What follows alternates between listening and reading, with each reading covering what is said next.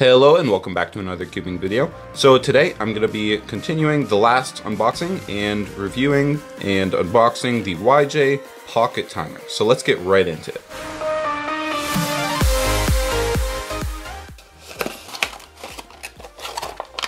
So right off the bat, it comes with some of these instructions, which are in Chinese, so not really helpful if you can't speak Chinese. And it also comes with this wristband, so you can attach that to the pocket timer and you can carry it around on your wrist, I guess. But yes, it does come with that as well.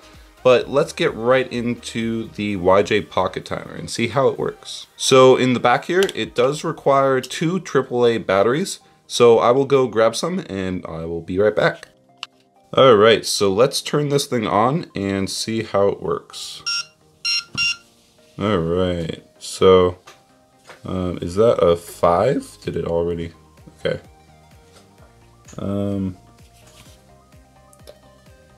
Let me figure this thing out. It's definitely not helpful at all that these instructions are in Chinese, so I'm gonna have to play around with it and see what happens. Okay, reset button, and I'm not sure what that is. Let's try starting it and stopping it. So start and go. No, doesn't work. Okay, start and go. So I am back, and I kind of figured out how this thing works now. This is the save button, this is the reset button, and then you have the sensors on either side, as well as the power button. And you can also plug this thing in to the computer, I believe, from there.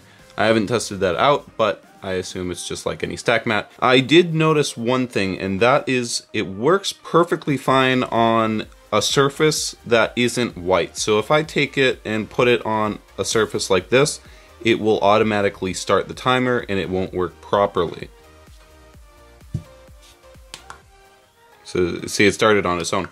So if you put it on a surface that isn't very bright and white, generally it works just fine. The LCD display is fairly bright, actually. It just looks kind of dim on the camera, or overexposed on the camera, I guess. But yeah, it's a very nifty pocket timer. I kind of like it. The only downside to it is that it is a little bit lacking on the sensitivity side.